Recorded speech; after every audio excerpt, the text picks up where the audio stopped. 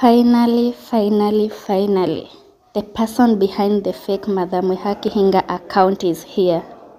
It is a fake account because the real MWIHAKI HINGA hanged her boots and left Facebook sometimes back. And the person is none other than our team master, Simon Mwangi Muthiora.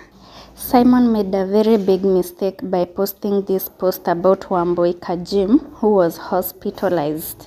He wrote, "Where he sasa now ni show off. I have said what I have said. Come beat me." The mistake he made is he posted with both his original account and the pseudo account. I think he wanted to post on the main account, the Mwangi wa Muthiora account, but mistakenly he posted with the MWIHAKI HINGA account. Although the fake MWIHAKI HINGA accounts are too many, but at least we know that this particular one is controlled and managed by Simon Mwangi wa Muthiora. Thank you for keeping it Chai Motor TV. Don't forget to subscribe and hit the notification bell to catch our latest content.